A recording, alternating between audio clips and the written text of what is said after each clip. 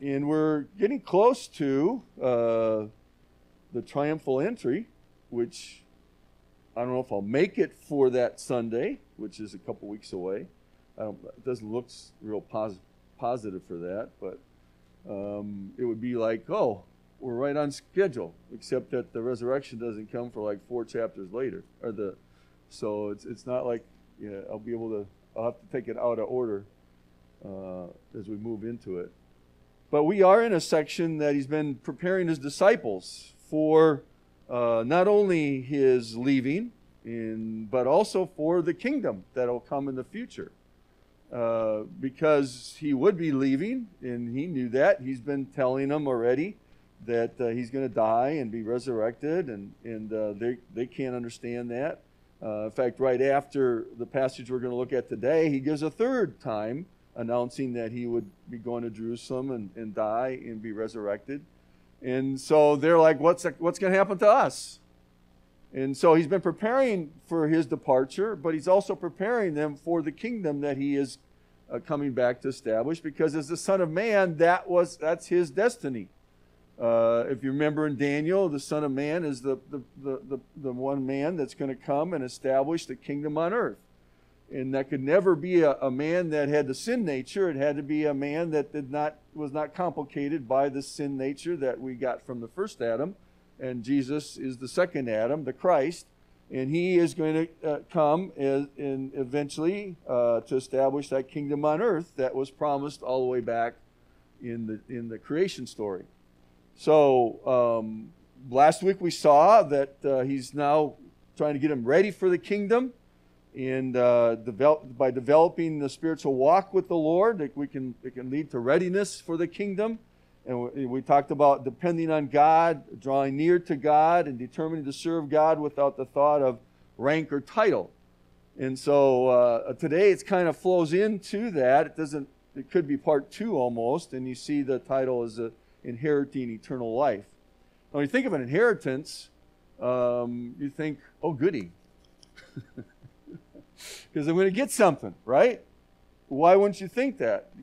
If an inheritance, though, is based on a relationship you have with somebody, you don't get an inheritance just because some rich person or someone who has a wealth dies. You get inheritance because you may know that person really close, whether it be a relative, whether it be a close friend, whether it be a faithful servant. That person in their wills certain things in their inheritance to the people that they consider worthy of that inheritance. And the inheritance then is a possession. The ownership is passed from the deceased to whoever they want to have that. That's what an inheritance is. And that's true even when we're talking about eternal life. This is not about becoming saved eternally in the sense that we usually talk about, that you have faith in Christ and now you have eternal life. That is not the same as inheriting eternal life, because inheritance is taking possession of that life, whereas receiving it, as John would talk about, is receiving it as a gift, and that has nothing to do with what you've done to be, because you're not even related to God to receive an inheritance. But now, as we're related to God through faith in Christ, we're an heir, according to Galatians. As an heir, we have the potential of inheriting something. And that's what he's going to talk about here through the story of the rich young ruler. The rich young ruler is known by all of us, and we probably heard it preached on or taught many a times. And as I got into looking at it again, there's probably 50 different ways of understanding it. And that may be light on how many ways people do it. It's in some ways controversial in the way that people understand it. I've always felt like in dealing with this story, I've always been inconsistent. I've never felt comfortable explaining it. Honest truth. because it never felt like it really fit. I've had to weigh a lot of the material here and come up with a way that I think fits. I've got help from some sources that help me in that thinking, and so I'm not going to present all the vast ways of people on how they take it.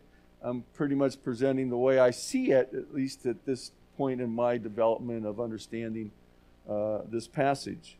Now, I think the main idea of the whole story is a faithful, committed disciple of Jesus will inherit eternal life. If you look at verse 18, that's the question. Now, a certain ruler asked him, saying, "Good teacher, what shall I do to inherit eternal life?" His question is one of inheritance. Now, if you go all the way back down to verse 30, which is the end of the discussion of the young rich ruler, you see that Jesus is saying to his disciples, to Peter, basically, and then to the disciples, who shall not receive many more in this present age, in the age to come, eternal life. So in the age to come, the disciples will receive eternal life. Well, does that mean that they don't have it now? Here's a clue, really, when you look at the concept of eternal life in Scripture. When it's talking about in eternal life as present, right now, that's a gift that you receive through faith in Christ.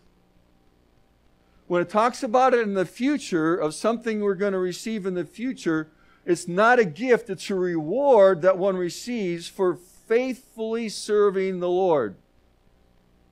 Because eternal life is not just a quantity of time, eternity, but it's also a quality of life. And so initially in the present, through faith in Christ, we are given eternal life in the quantity aspect that we now have eternal life. But that doesn't mean that we're experiencing that life the way we will in the future, even right now. But we can, and Jesus says it can be an abundant life, and so we can be experienced that way now. But then in the future, the age to come, the kingdom, can we experience that life in a greater way? That's what's called inheriting the kingdom. Or, as he says, having it in the age to come. Now, I think the context helps us here as well. Remember last week, we talked about the last story, Jesus blesses little children. In all three synoptic gospels, you know what the synoptics are? Matthew, Mark, and Luke. All right? Those are called the synoptic gospels. John is not called one of the synoptic gospels because he kind of strays away from the chronological order that the other three are following. All right? So the three synoptic gospels all have this story. On every one of them, before the story of the rich young ruler, has the story of the little children. In what does this story have to do with? Well, I'll repeat what I said last week. Let the little children come to me, and do not forbid them, for such is the kingdom of God. But surely I say to you, whoever does not receive the kingdom of God as a little child will by no means enter it. And I said last week that in chapter 19, when he's talking about the mina, and he said in verse 15, and so it was that when he returned, having received the kingdom, he then commanded his servants to whom he had given the money to be called to him, that he might know how much every man had gained by trading. So the owner is coming back to receive the kingdom, which is talking about authority, ownership, possession. So back to what the little children are saying is, unless you assume a status of the lowest man on the totem pole, right? Unless you assume the lowest status of society, in other words, the first will be last and the last will be first. That's the idea. That's a call to discipleship. And that's what I think the story of the rich young ruler is, a call to discipleship. In fact, right after the story of the rich young ruler, we have the third time that Jesus predicts his death and resurrection in all three synoptic gospels. Because why? Because he is the prime example, the supreme example of someone who assumes a low status. In other words, that he gives his life up for others. And following the aspect of his death and resurrection, we come to the minas, which is in chapter 19, which is about reward. In fact, in Matthew and Mark, he talks about greatness in serving. Those who serve will be great. In other words, it ends in fact, Matthew and Mark ends the story of the rich young ruler saying, the first shall be last, and the last shall be first. All this is to say that I see this story not as a story about how someone becomes a believer in Christ, but how believers can receive inheritance in the kingdom, or inheritance of eternal life. You see the difference? The context is about that. So everything I'm going to say is geared toward that. We'll start with verse 18 and 19.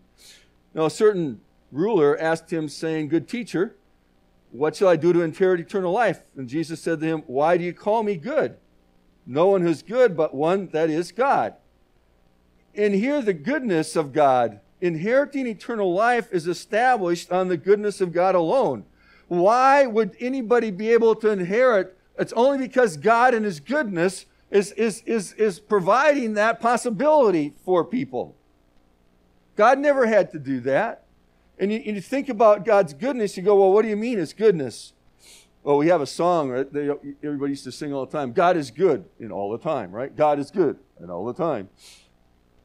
What does that mean? Look back at Exodus chapter 33. Because remember, Jesus is talking here to Jewish people that would have the background of the Old Testament about who God is.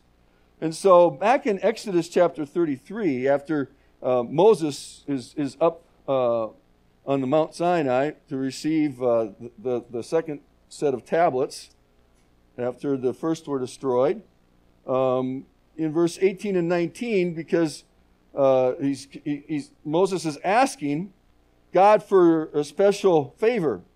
And Moses says in verse 18 of chapter 33, "Please show me your glory." Then God said, "I will make all my goodness pass before you, and I will proclaim the name of the Lord before you, and I will be gracious to whom I will be gracious, and I will have compassion on whom I will have compassion. But you cannot see my face, for no man can see me and live." Isn't it interesting? Moses says, "Show me your glory." And the first thing God says is, "I will make my goodness pass before you." The first aspect you got to understand about God's glory is that he is his goodness. In fact, look in chapter 34 when it actually happens in verse 5 through 7. "Now the Lord descended in the cloud and stood with him there and proclaimed the name of the Lord.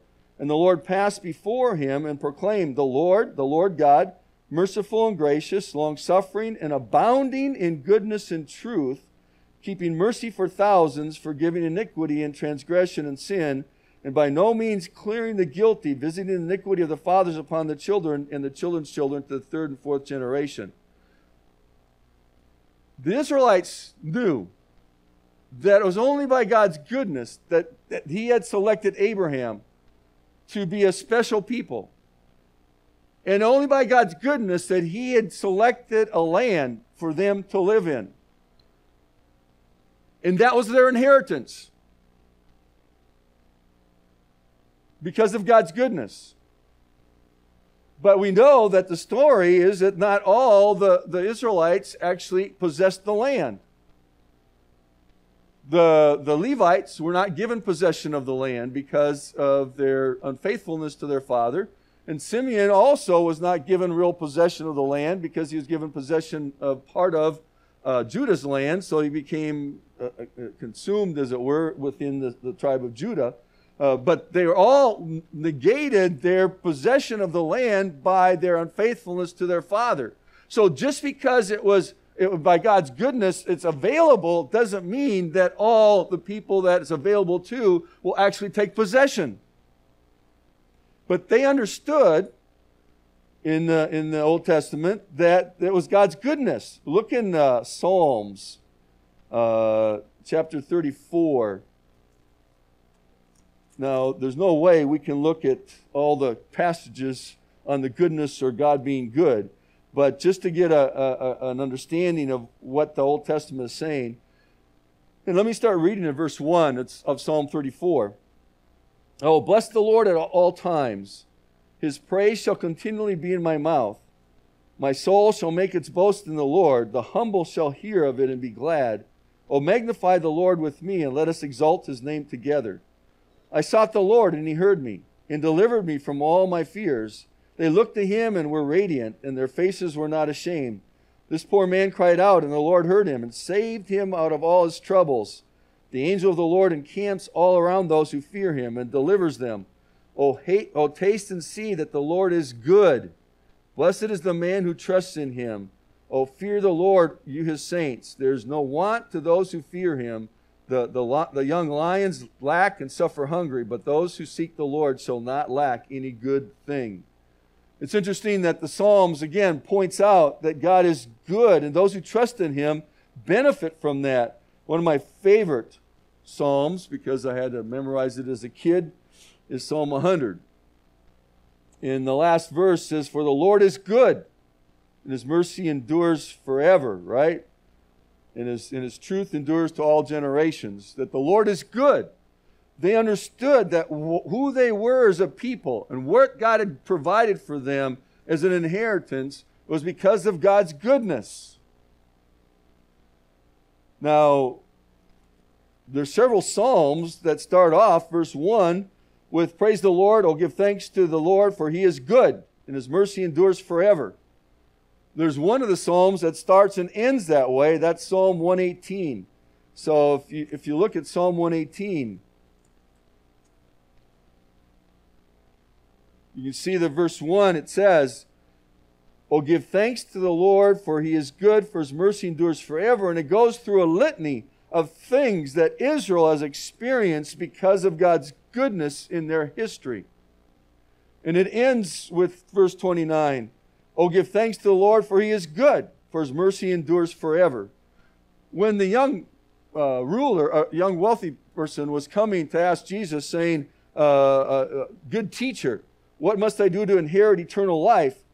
He understood, I'm pretty sure, that he was asking Jesus about how do you inherit eternal life, because that's a good thing, right? That's a thing that you would ascribe to.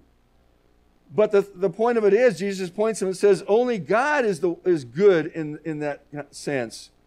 And to say that I'm a good is to say that I'm also God. So if you're going to inherit eternal life, and God's the one that gives out of his goodness that eternal life as an inheritance, and Jesus is also God, then what should he do to get eternal life? Follow Jesus. Which he's going to say later on. Verses 20 and 21, so Jesus says to him, you know the commandments, do not commit adultery, do not murder, do not steal, do not bear false witness, honor your father and your mother. And he said, all these things I have kept from my youth. Obviously, he didn't have any problems with arrogance, but see, inheriting eternal life is earned by one's obedience of God's commands.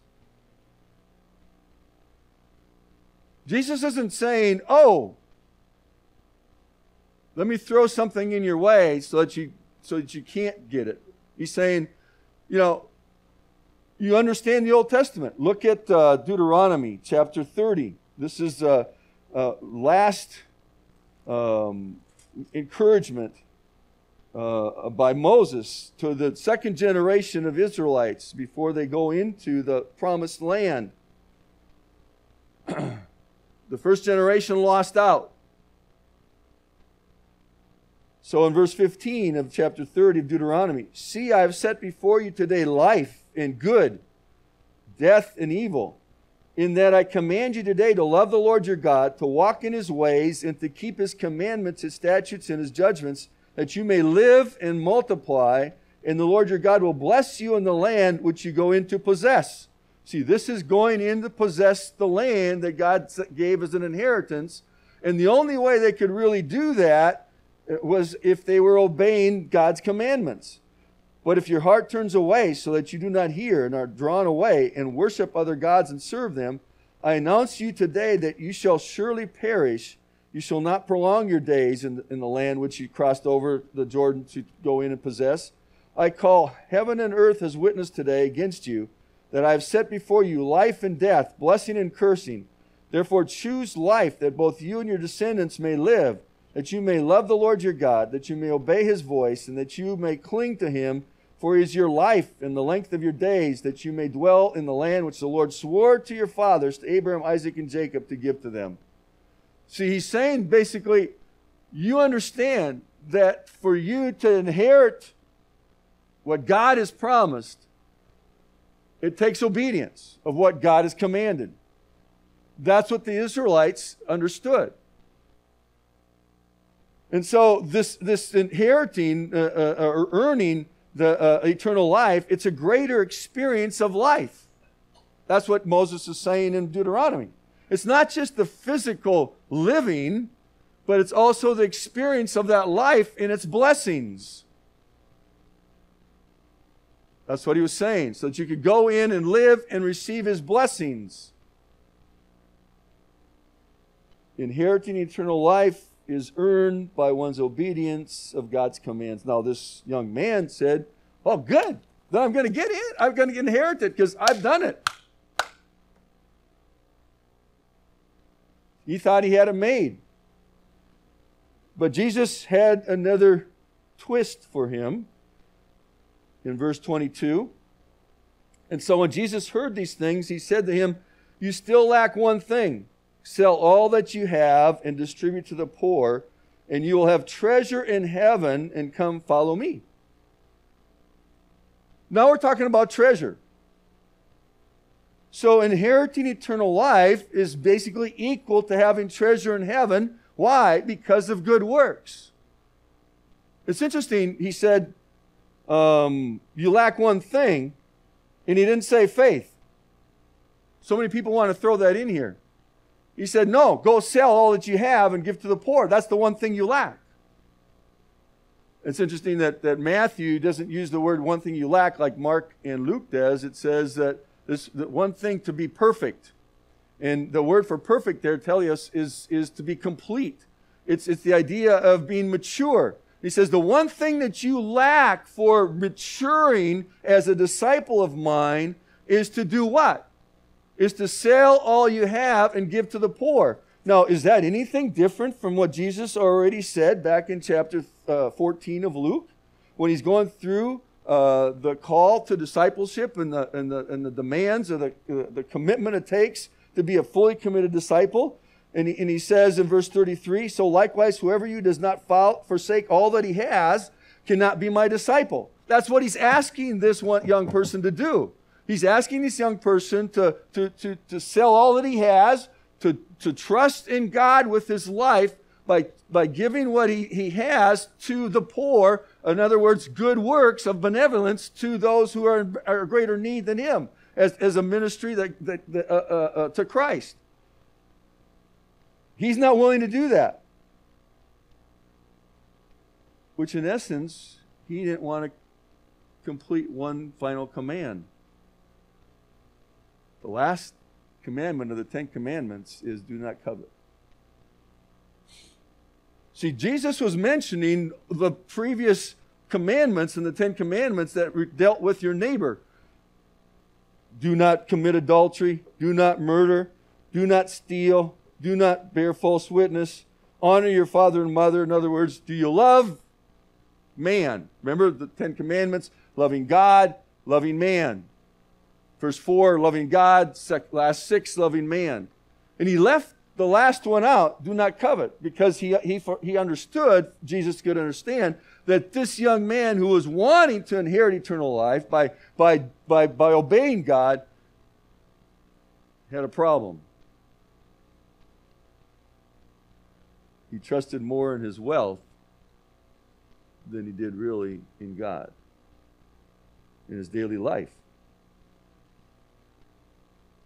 And Jesus said, no. If you want to be mature as a follower, a mature follower of me, a disciple who's complete,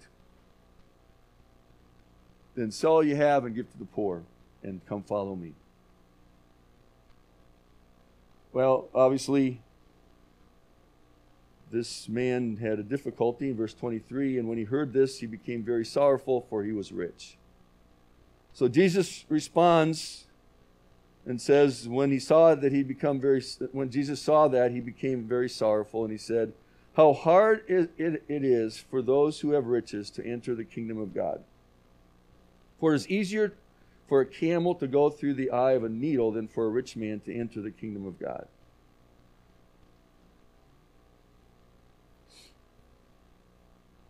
What most people do at this point and say, what Jesus had just told the young man prior was pre-evangelism, to try to jar him to come to faith.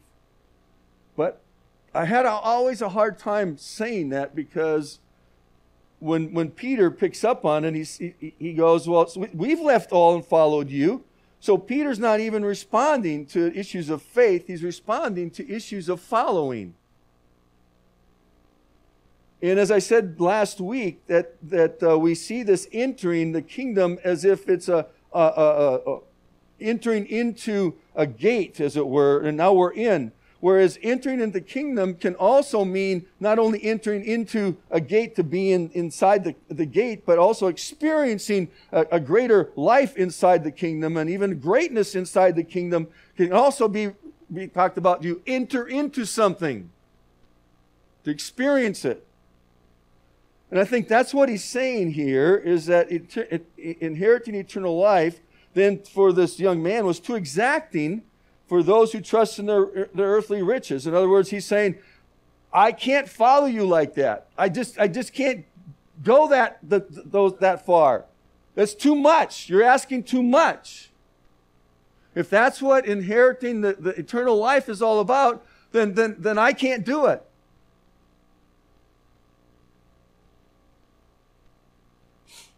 Interesting, Paul wrote in 1 Timothy, at the very end of the book, chapter 6 in 1 Timothy,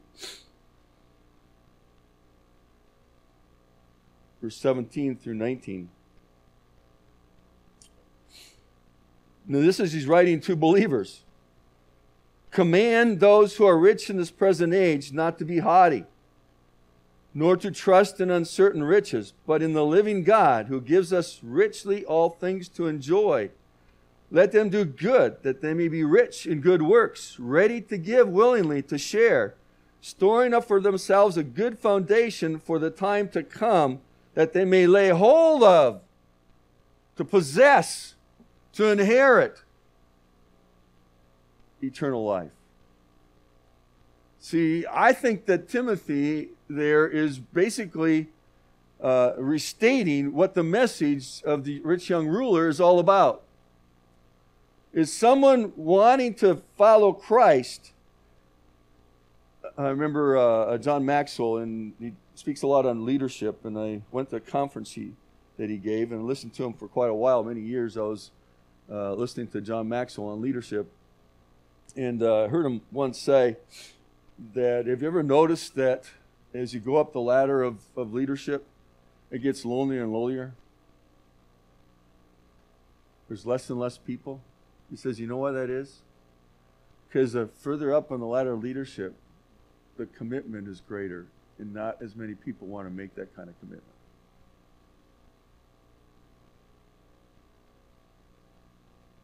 And I think that's what Jesus is saying to the rich young ruler here, is to really inherit the eternal life that you're asking about. It's about a full-blown obedience. It's not holding back. It's not being holding back in something in reserve like, oh, I got to keep this for myself. No, this is about really letting God have everything. Not that you have to go out and sell everything, but you can't hold it in your palm to say, that's what's going to keep me from following Christ. That's what he was asking this guy. It's hard for believers to be all out, fully committed to following Christ.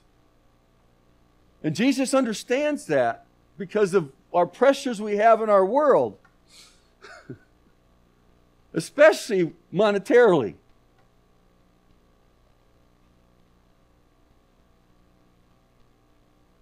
So in verse 26, 27, then those who heard it, then who can be saved? See, this isn't the group I told you before. This is a group of disciples that we're talking about here.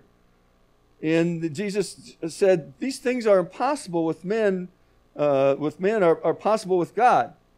And so we always, again, so many people say, well, he's talking about eternal salvation. No, I think he's talking about inheriting eternal life. What do you mean? Because what is he saved from? What's this young man being saved from? Inheriting eternal life is only entered into because of God's work in the disciples' life. In other words, the only way that I, as a believer in following Christ, am ever going to attain the inheritance of eternal life, what Jesus is talking about, and following him full out, is through the work of God in my life, because I can't do it by myself. It's impossible for man to come to that kind of commitment all on his own. Okay? It is still a work of God in our life.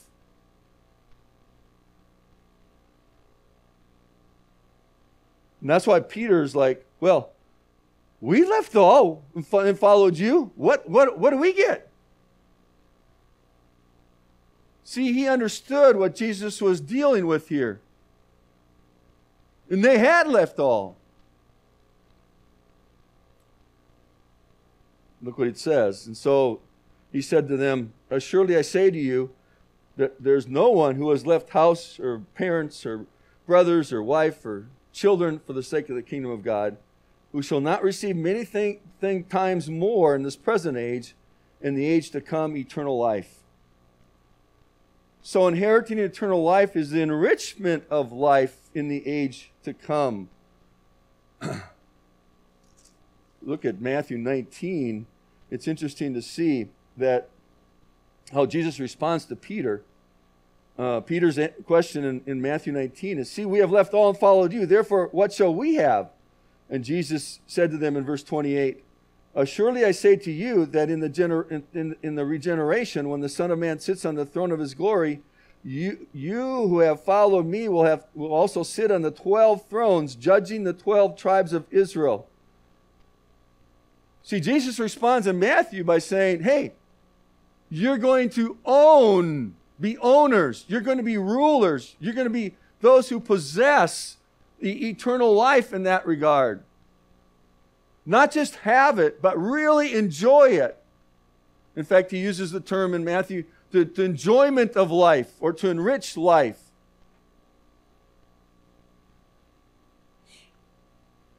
And as I said before, Matthew and Mark both said then that with the first will be last, and the last will be first.